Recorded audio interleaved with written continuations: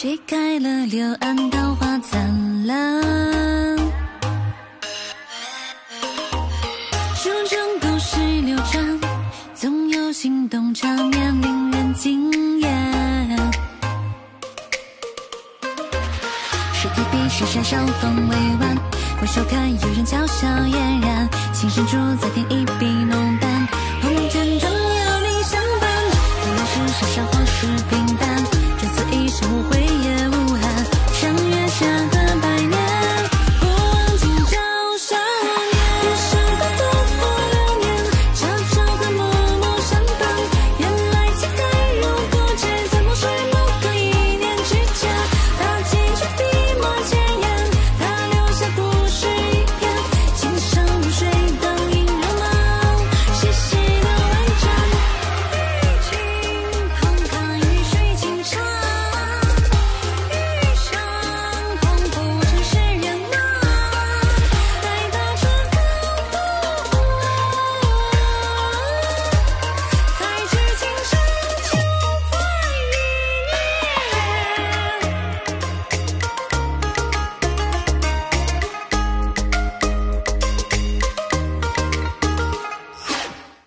于订酒店就同城，安心预订，退改无忧。同城旅行邀您观看《国子监来了个女弟子》。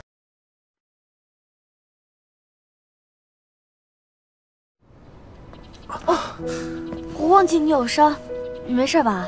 阿奇，其实你若不让我走，我便不走。哥哥的遗志尚未完成，再说了，西昭的事情也没有查清楚，你不能。我在问你，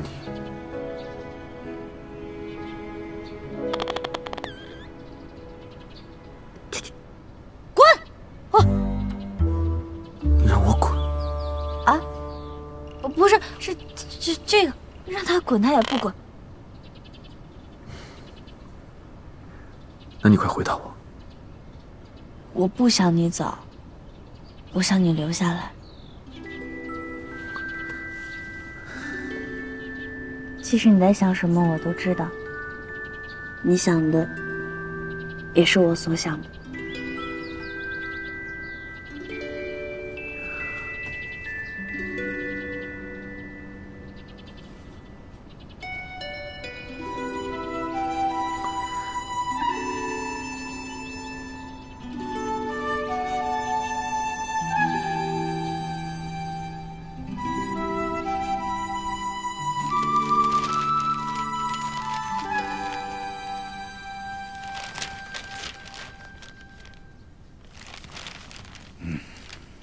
这作文之烂，烂过臭鸡蛋。诸位如果不介意的话，我想拿回府里胡墙。看来，晏四爷离开国子监，对学子们的学业影响深远啊。只是不知道晏四爷何时才能回来。可是有什么办法吗？我虽然在剑声中声望颇高，他们呢也未必会舍得我不去管教他们。但如果他们有意，我还是会将此事禀告官家。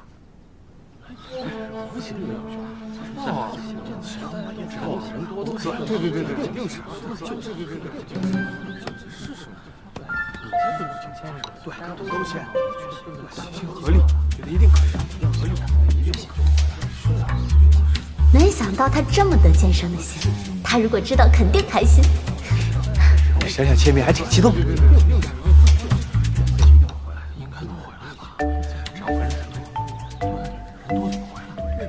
卓兄，快过来呀！我就，哎，过来。哎呀，卓兄，牵一个。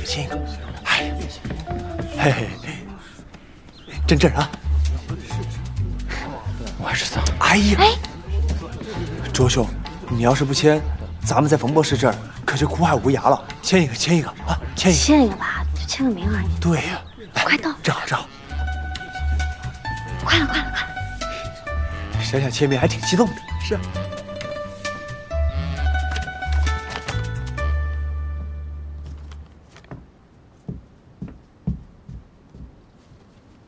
不知官家唤下官入宫是为何事啊？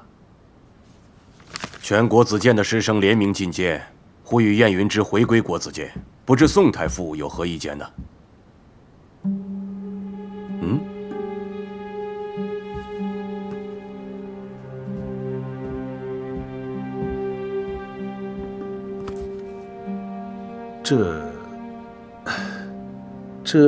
这不在下官的管辖范围之内呀。哦，官家定夺就是了。当初赶他晏云之出国子监，可是你宋太傅叫的声最大呀。下官以为，教育乃大事，不能光靠感情啊。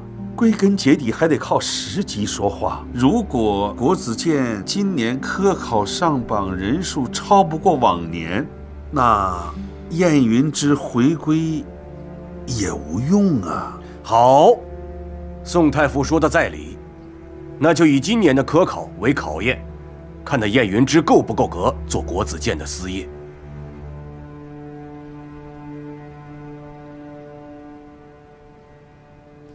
说这法子有用没有啊？不知道，跟你说了，对啊，这折子都递上去好一段时间了，四爷怎么还不回来啊？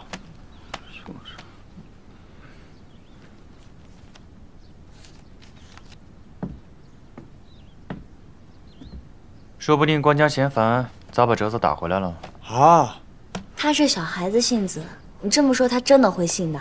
就是别吓唬我。啊这！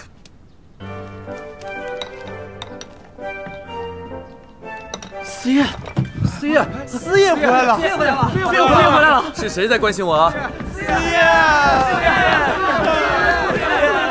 你终于回来了！我们的苦日子到头了。对，是啊。这和我想象的不太一样。四爷，你可不能忘了我们的兄弟情啊！我可是吆喝了大家为你签名上奏啊！啊，是啊。大家都很有活力嘛。看来冯博士把你们管教的都不错，但如今我回来了，势必给你们带来一番新气象。走，随我去大殿集合。走，大殿集合，集合，走。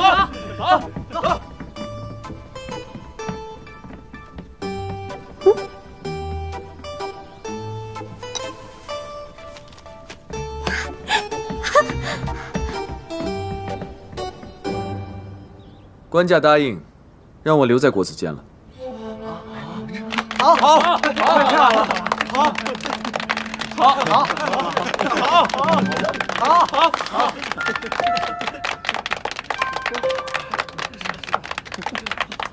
但是，条件是，国子监今年科考的成绩要超过往年。超过啊？那我怎么办啊？对，那。哎呀，没事儿，不是有你们天班天之骄子吗？这有何难？嗨呀，这话说的，我怎么就不是个天之骄子了呢？我只是没有把功夫用在读书上而已，不然你们，哎，此事乃是国子监全体的大事。不能仅仅依靠天班的力量。我与冯博士已经商议过了，从今日起，天班与黄班同坐一课室，地班与玄班同坐一课室。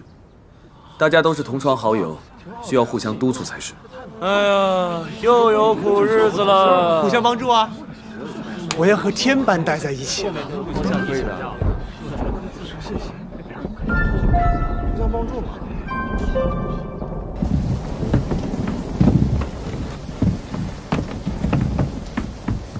我来，多谢，小一手。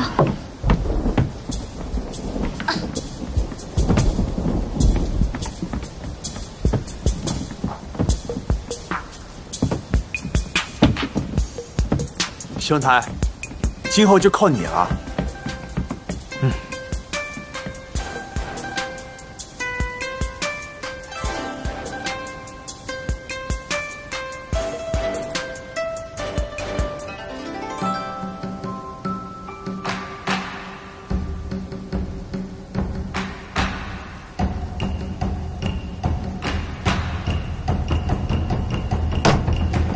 竟是如此解法，妙哉妙哉啊！为何都是爹娘生的，你竟如此之优秀？啊，天道酬勤，我与你相比，我没有你帅。还这么会说话，秀儿。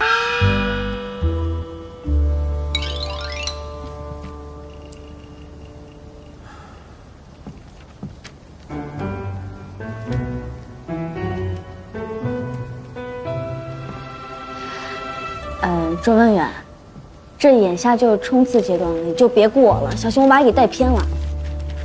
自打你来到这里，我就决定自甘堕落了。不过，我乐意。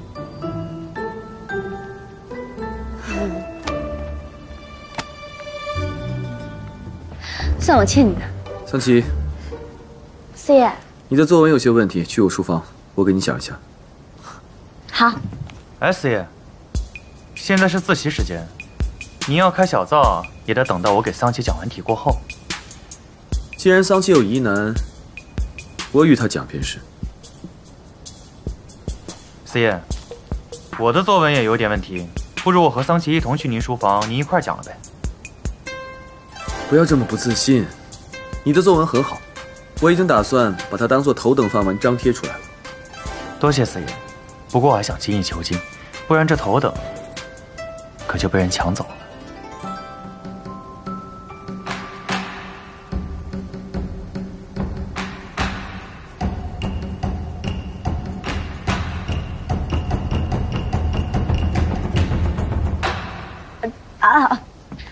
周文远，四爷这个业务繁忙，这好不容易得空给我讲讲题，我稍后就回来。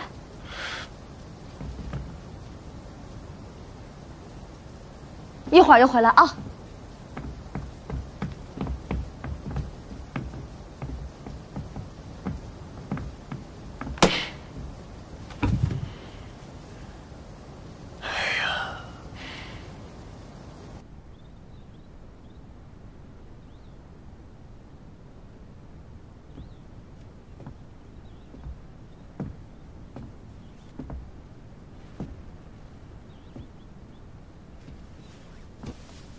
这么快就冲洗完了，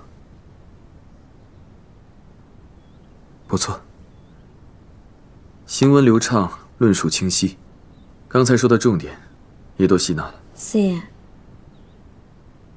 我这样能在考场中拿名次吗？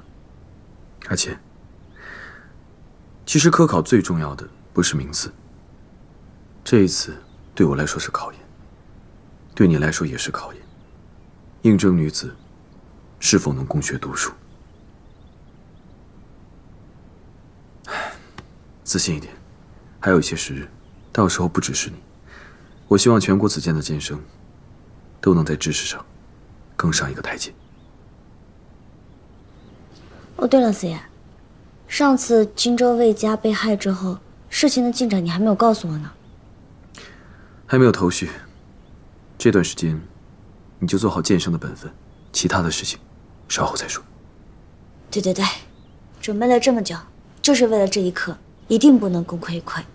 说来，科考结束之后，你想做什么？大吃大喝一顿，然后告诉所有人我们。这种事情，一个姑娘家怎么好开口呢？还是我来吧。其实我好好想了一下，还是我说比较好。若是你说的话，众人都会说你因为职务之便占了我的便宜；若是我桑琪说，大大方方的说，谁都不怕。想不到你考虑的这么仔细了，那便依你。对了，我还要上山一趟。上山？灵武峰？对，我要告诉师傅，我现在不仅是他的徒儿，我还是他的侄媳妇，让他以后不要再戏弄我。他要是再敢戏弄你，我帮你把他的胡子都揪没了。四爷，时间过得好快。还有更快的。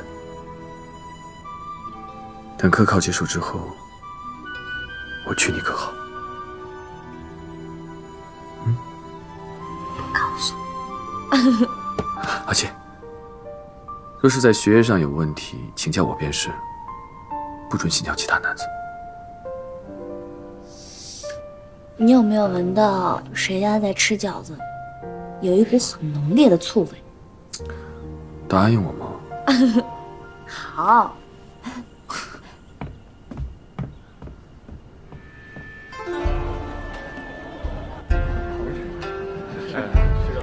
先来一斤酱牛肉，再来一斤猪蹄儿。哦，对了，再来一壶烧酒。就这样吧，不急着上菜。好嘞。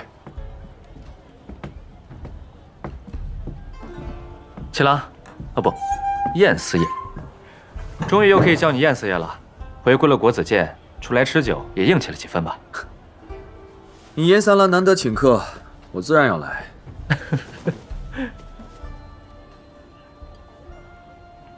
后续如何？果不其然，魏家父子和西周渊源颇深。之前我做查到，魏大人肩上有雕花纹身，他就是西周安排在朝中内部潜伏多年的暗线。虽然现在魏展宏生死未卜，但之前国子监桑祈中毒一事由他经手，他也脱不了干系。想毒杀我？难道我死了，他们就能安宁了吗？不止，我猜测，他们先是设计魏家，让其顶下罪名，然后等你一路暗中相护时，再出手。这样既可以除掉魏家，又可以除掉你。如果我和魏大人一样暴尸荒野，无法开口自证清白，那恐怕现在我也已经被他们栽赃成西昭同党了。闹出了这么大的风波，朝廷现在严加追查，最近他们应该不会再有什么行动了。总而言之，现在一切都要小心行事。既然西昭查不下去了，那我们就转换思路，把注意力放在宋家身上，他们一定会露出马脚。七郎啊，你变了啊！之前的你一定会赌命追查，你应该不会被宋太傅欺负成软骨头了吧？我告诉你，这样我瞧不起你。唉，你这个人啊，这一辈子都单着吧，别祸害姑娘啊！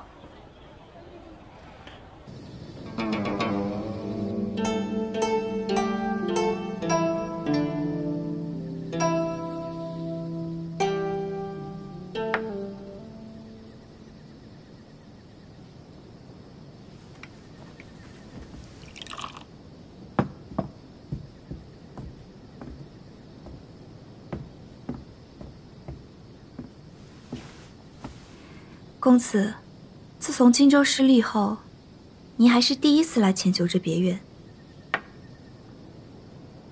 您是在怪罪前九办事不力吗？这燕云之确实不好对付，你也不必太放在心上。反正这次也不算是全盘皆输，至少我们还有筹码在手上。只不过，最近行事都低调些吧。是。这燕云之回国子监，科考在即，既牵制了他的精力，也牵制了我的精力。我需高中榜首，才不会辜负姑姑对我的期望。以公子的才情，状元必是囊中之物。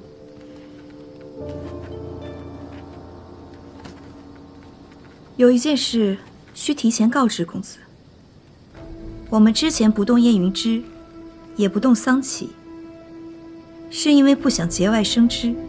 但若是他再触到我们的根基，不管是什么丞相之子，还是太尉之女，我们都会就地处置。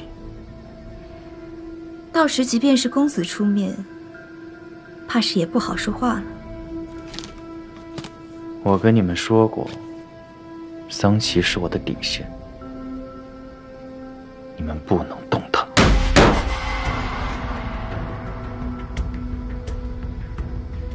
确保我们合作顺遂，也是前九的任务。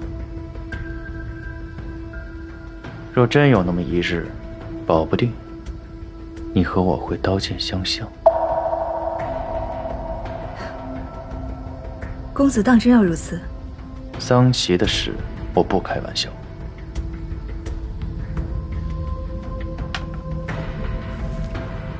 这酒索然无味，不喝了。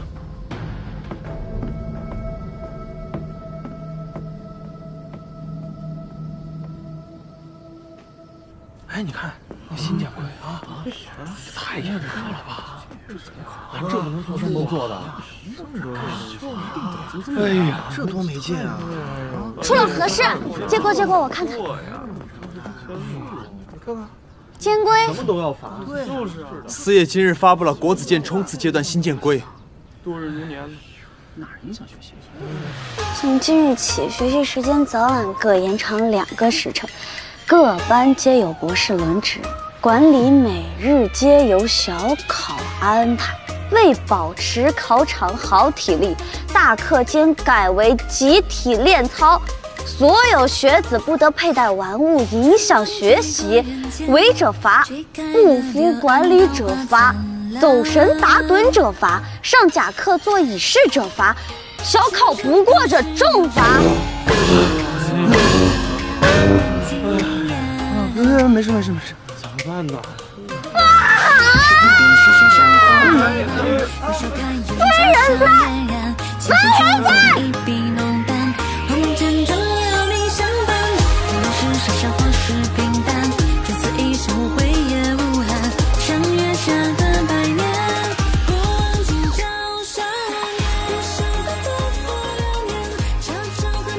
特殊时期，特殊办法，还请祖师爷保佑。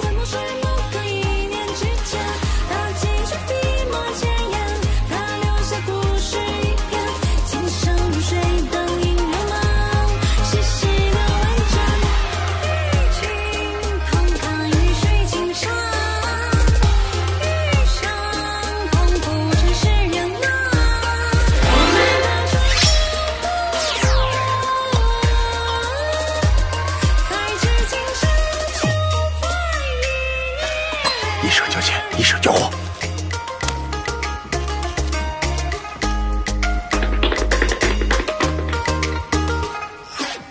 对不错了，我不敢了。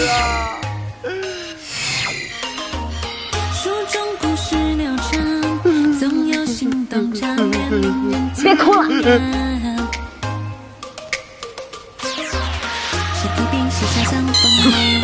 我手看有人笑笑嫣然，琴声处再添一滴浓淡。红尘中有你相伴，人生的不负良言，这场和默默相伴。原来情感如果只在某时某刻一念之间，他几句笔墨千言，他留下的是一片情深如水，灯影如梦，世事的婉转。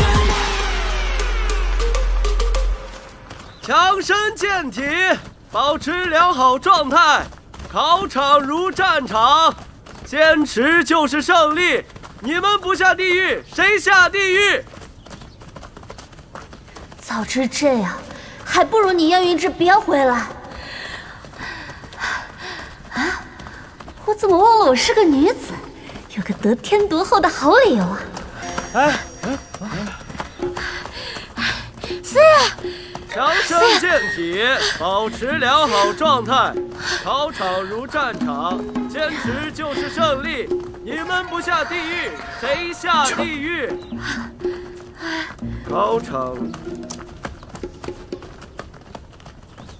场如战场，坚持就是胜利。你们不下地狱，谁下地狱？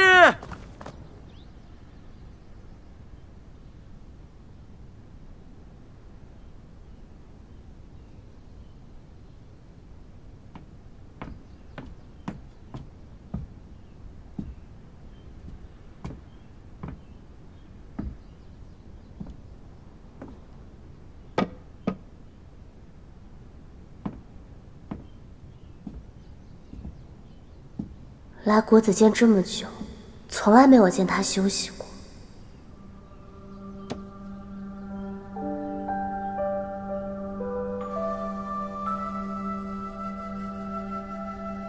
好看吗？好看。喜欢吗？喜欢是喜欢，有时候挺烦的。我什么时候烦了？没有，百看不厌，怎么会烦人呢？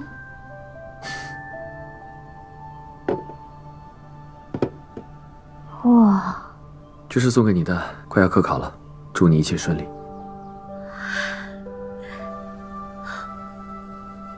那我要不要谢谢你啊？你刚刚已经说了。啊？经过这段时间的冲刺，剑生们的成绩有了明显的提高。考卷上的答案跟标准答案相差无几。那你不是可以好好交差了？不，我从来没有把教育当做一门差事。虽然学习成绩上去了，但是你们还不理解学习的真正意义。此话怎讲？我和众博士们教授兼生，先知礼，而后为百姓效力，并不是单纯的考取功名。确实，如果仅仅是为了考取功名的话，只要成绩好就够了。但朝廷不需要这样的人。那我们需要怎么做？虽然现在剑生们都是年纪轻轻，不过心有抱负的可不少。这我当然明白，我也是从剑生过来的，也是想着为百姓效力走进的考场。但当我真正拿到任命的时候，我才发现这一切其实才刚刚开始，道阻且长。我希望你们能通过在国子监学习到的知识和道理，在你们迷茫的时候，继续激励你们，不忘初心的走下去。多谢四爷赐教。近日来，剑生们复习用功，全力备考，彼时有望在考场上大展手脚。考场方面，宫乐也已布置完毕，加强了此次的监考制度，保证此次考试的公平与公正。下官听闻晏四爷的话有些不解，国子监的考试向来是男子参加，如今多了个桑琪，桑琪绝不能进考场，女子再努力也是枉然。难不成女子也要谋个什么官位吗？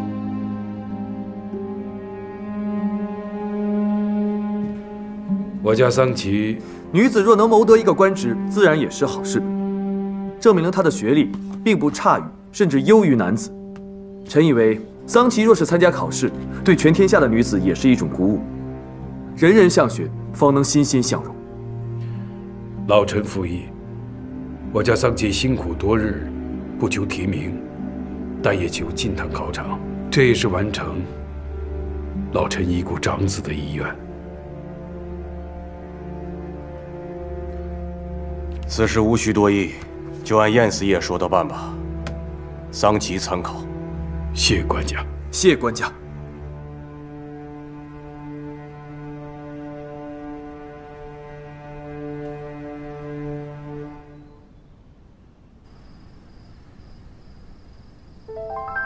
哥哥，明日我就要去考场考试了。你没有完成的心愿，妹妹我要替你去完成了。保佑我吧，一切顺遂。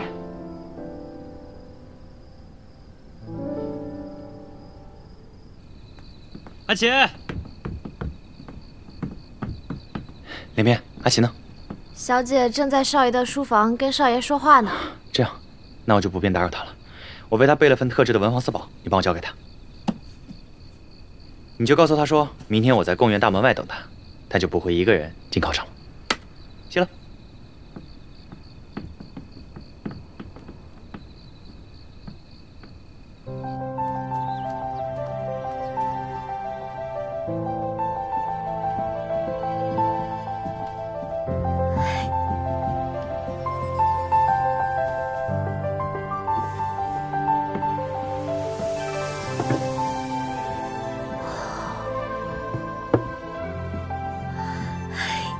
小姐，昨晚卓公子送来的，我觉得还是得告诉你一声。你收起来吧，我已经有了，不会再换。哦。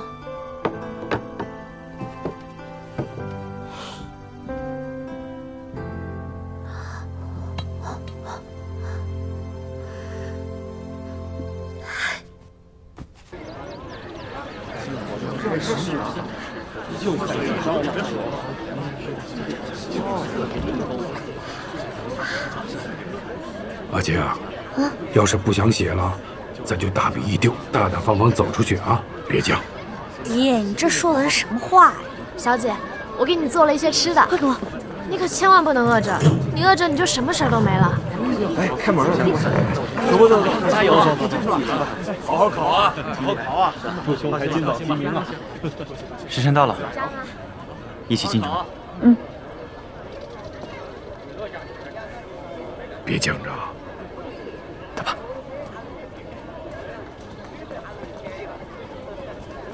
桑爷，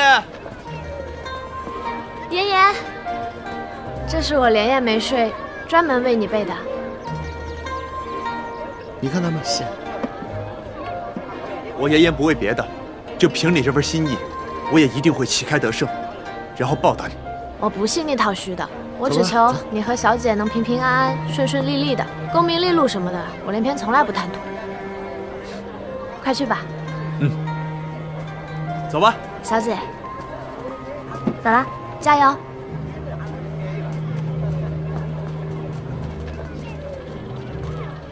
怎么了？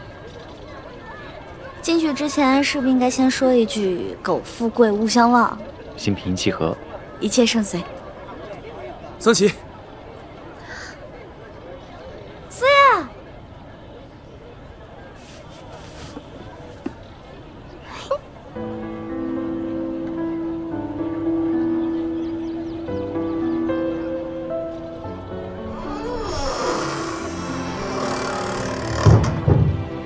而且，我一定会考到头榜，让你知道我卓文远不止如此。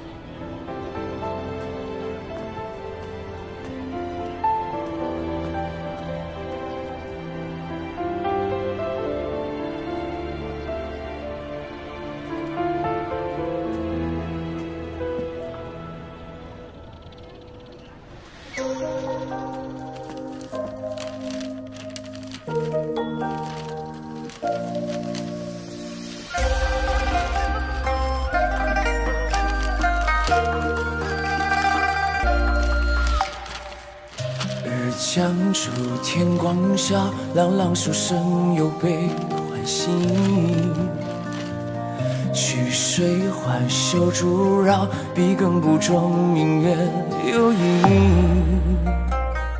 君子自强不息，一生只争朝夕。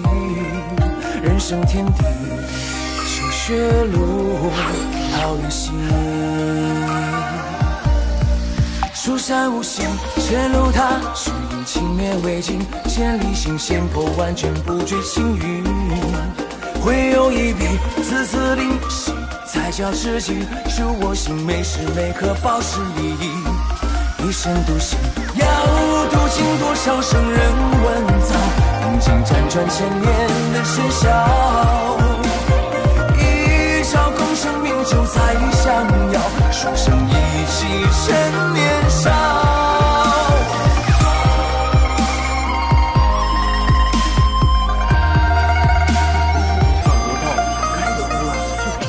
不知道怎么样。哎呀，行了，你再怎么晃，这时辰不到，他们也出不来啊。这道理谁都懂，可是我这心里燥啊。行行行。哎，周文远，公子，交给我吧。别急，别急。周文远，虽然呢你在黄班，但在本届学生当中啊，老师是最看好你的，对你呢是寄予了厚望。感觉怎么样？韦博士，正常发挥啊，不惊不乱，未来可期。师爷说的对，看你胸有成竹的样子，老师也就安心了。先回家，看来还是哎，师爷，黄博士，霍博士，辛苦了，考得怎么样？回博士，正常发挥，同上，对得起自己的努力就行。来，走，爷爷，爷爷，考得怎么样？我觉得考得挺好的，我把老师教给我的所有东西都倾注在了试卷之上，那就好，而且一点都没落下。考得怎么样？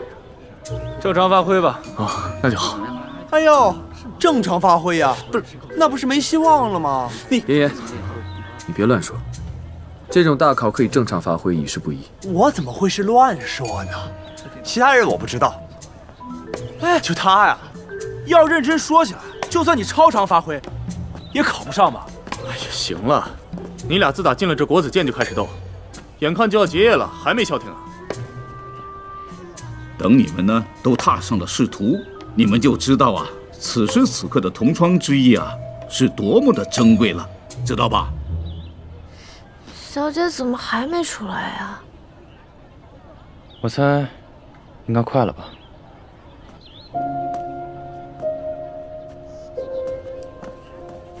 阿奇，四爷，阿奇，怎么一路走来低着脑袋？没发挥好吗？